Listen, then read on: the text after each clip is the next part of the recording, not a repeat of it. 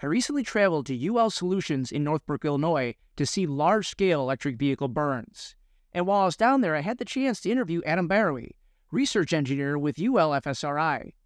Adam has a wealth of knowledge in the area of fire protection. With an engineering background, fire protection engineering background, volunteer firefighter at one point, he's done a lot of full-scale burns, not only with NIST, but also FSRI. And since 2016, he spent a lot of time working on batteries. He's worked on hoverboards, energy storage systems, and now electric vehicles. So let's get into some of the details of the project. Tell us a little bit about the background of the project. How long is the project going to last? Where are we at now? And kind of where's the future? This is a 3-year project, and really there's kind of an urgency to it because the world perceives EVs to be this sort of like already here, an urgent hazard. And so we've produced some data on micromobility, we've produced some data on energy storage.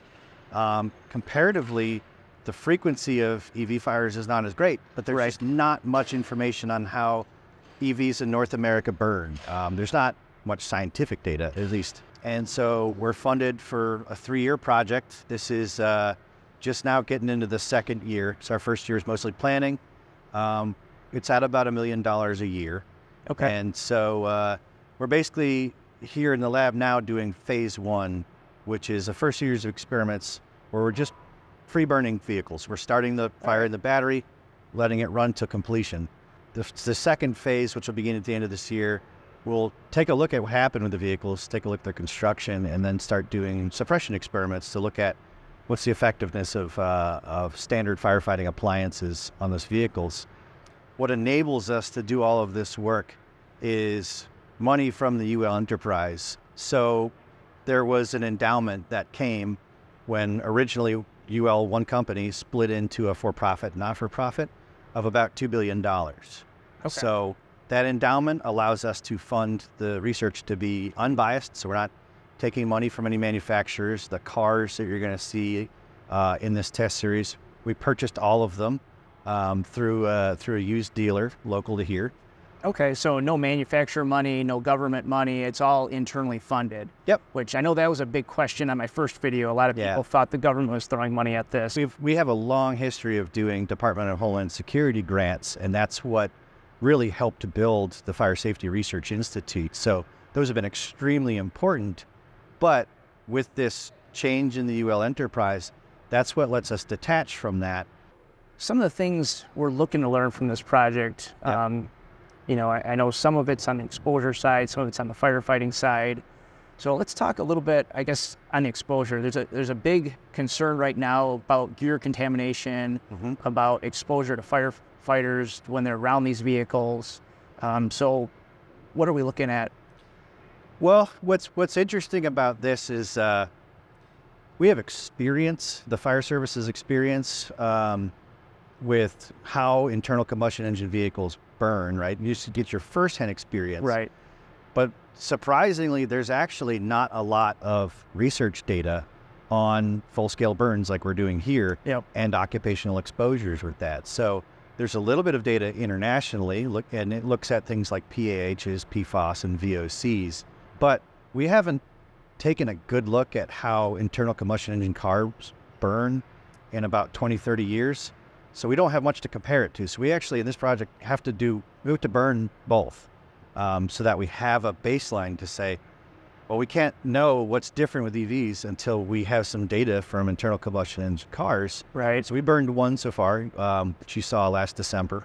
Now what we're doing for occupational exposure hazard monitoring, we're looking at what ends up on swatches of turnout gear. And then we have a broad approach and a targeted approach. What I mean by that is we are capturing air samples during the testing. Those go off for gas chromatography, so we can look at everything that was in that air sample. So it's really broad, so if we don't know what we're looking for, that helps us kind of narrow it down.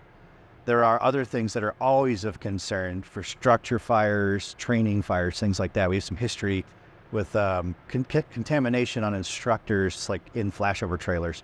Right. So we look at some of those same things, benzene, formaldehyde, again, PFOS, PAHs and all that. So we know to do that.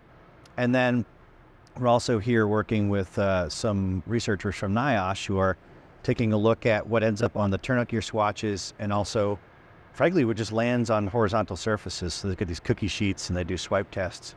So the idea is to understand what's in the air, what's in the particulate, and we're also doing some measurements directly in the plume to see what's coming off the car, because there's obviously a lot of concern with what could be in the plume going downwind and affecting, people exposed to smoke. Well, from what I've seen, at least from the experiments we've done so far, is the biggest thing when you look at these vehicle fires is the plastics. There's so much plastic in any vehicle that it's off. All this sooty black smoke is coming off, and I think we won't know until we have the data. But Sure. It feels like that's more of a hazard at this point than anything else. Casually, you can look at vehicle construction and say the vehicles of today have more plastic than the vehicles 10 years, 20 years, 30 years ago. It's a trend. Right. And it gives us a vehicle performance that as consumers, we like it. Your vehicles are lighter, they're faster, they're higher performance, they're more comfortable. But switching to plastics means more fuel. Yeah. And so that's been driving the speed the fire grows. That's sort of what the international and some of our preliminary data says. The peak of the fire could be bigger. And so, the cabin fire can be pretty severe. Right. And, talking about the fire size, there's also this misconception that an EV fire is, 5,000, 10,000 degrees. The heat of the sun is coming off this EV. Yep. I mean, realistically, what's the difference? Are you seeing much of a difference? It's hard to say right now. Some of this data, so these walls that we have on either side of the car are to help us understand that. So there's particular concern. Hotter could be true in that jet that if you've seen battery fires, you see that jet coming out, it's brighter. Right. Typically that sort of correlates with temperature, but that's not really the thing that matters. As engineers, we look at heat flux, and that's what these panels do. So that's how much energy gets delivered to something that's combustible. And what we're able to do is say, well, clearly the majority, because the flames are all coming out of the cabin and all driven by those plastics. Right. Most of the exposure is coming from that. But as those jets come out, are we seeing them add meaningfully to the exposure hazard? So far, we haven't, just with the cars we burn, we haven't seen much jetting. We know that'll probably show up with other cars, but we're able to look at it and then either by hand calculations or by some computer models say, what if we had a car 6 feet away, 12 feet away? What if it's parked in a driveway and you're exposing the vinyl siding of a house? All this data is so we can look at that and say, are EVs burning different? Do the jets matter? Is it different in a way where the hazard is increased from internal combustion engines? Yeah. Right. And I think that's a thing most people don't understand is heat flux. You could have a constant temperature in two different situations, and the heat flux is basically the amount of energy that's delivered, correct? Yeah, exactly. So heat flux is what's going to determine temperature rise. So if you had a block of wood and you have some heat flux to it, it's going to eventually end up at one constant temperature. If you double the heat flux, then the temperature is going to come up, not necessarily double, but the temperature is going to come up. So heat flux is an important tool. It's kind of a fundamental measurement for us to be able to take, say, those computer models and say, well, I've got plastic or wood, and understand how much that's going to heat up based on those materials' properties, as well as depending on how much flux it takes for ignition, when they might ignite. Next steps after we burn through all these vehicles, lots of data analysis, I imagine. Kind of what's the time frame you think between the conclusion of these tests and getting all the data analyzed? So it's actually kind of imperative for us to stay on the schedule of the project that we've got to deliver a published report. We're targeting Q3 of this year. Okay. So what we need to be able to do is take this data, video, everything we learn, photos of the damage of the car after, review it completely to understand how the vehicles burn, go through that with our technical panel and say, given the similarities and the differences of these cars and what we see in a let it burn scenario, what are the least common denominators? I think we could develop suppression tactics that are specific to every single car, but that's not gonna help the fire service a whole lot. Right. We need some generalized approaches, and that's our goal. The data, we don't have it yet. We have to go through it to get to that point, but Yeah, so we need to basically target this fall for a report. For that, we'll go through with a tech panel, review it, confirm what we saw, and then start developing, okay, well, if some of these vehicles are built this way and some of these other vehicles are built this other way, can we take advantage of some of it? Like, Right. I know some vehicles may have access ports for getting water inside the battery. Some are by design, some may burn a hole open. Can we take advantage of that? There are specialized tools, but it'll be hard to make a recommendation to use those specialized tools if we don't have the experience of knowing what every fire truck carries. So will that work? Right. And unfortunately, every fire truck carries water and a nozzle, and that's what we're used to using. So there's a lot of different tools being sold to solve this problem, and it's hard to say if any one tool is going to be effective. So what kind of next steps after the report? Come back here, burn more vehicles, and try to extinguish them is... I mean, we'll look at what limits, what kind of impedes fire extinguishment.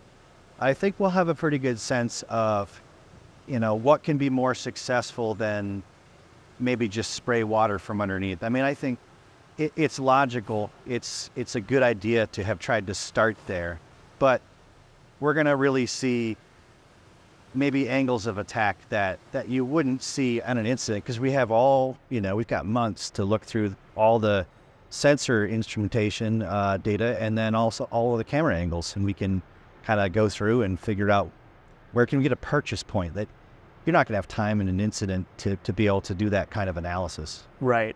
And one thing I didn't cover yet, but there's a ton of people working on this project. Do you have a number on how many are actually involved in this? Well, yeah, so there are 17 people on the tech panel. So just to mention that quickly, I mean, it's fire service, vehicle fire investigators, vehicle crash investigators. Now we've taken no, benefit from the manufacturers other than we have Ford, Tesla, and GM aboard to help us understand what we're seeing with the vehicles. Right. So they're valuable in contributing their opinion and understanding the vehicle construction. And then, on our technical team, we have a team from the Large Scale Fire Laboratory in Northbrook. It's about 7 staff. There's about 6 staff from FSRI involved full time. We've kind of some people coming and going, but we've pulled staff from Hawaii, Oregon, Illinois, Maryland. So it's all of our specialists kind of from all over, each sort of taking a major role in the project, looking at heat flux or gas species or occupational exposure hazard measurements. We also have some staff here from NIOSH helping us with the occupational exposure hazards.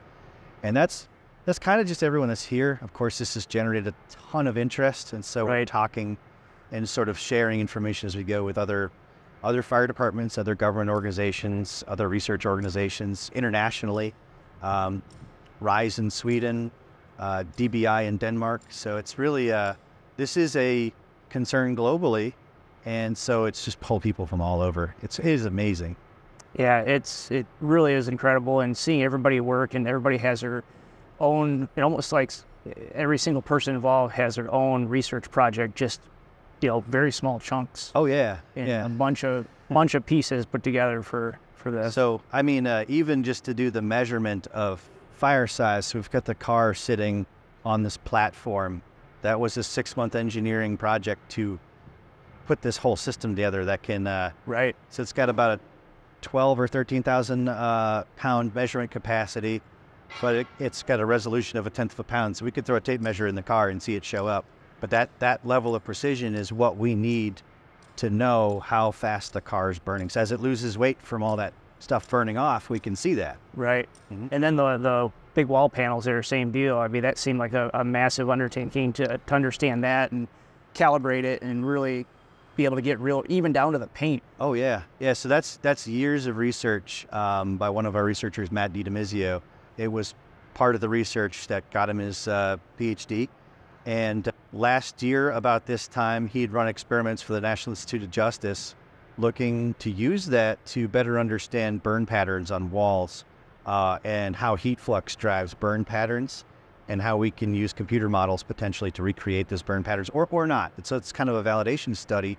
So he was burning upholstered chairs and using gas burners and doing spill fires.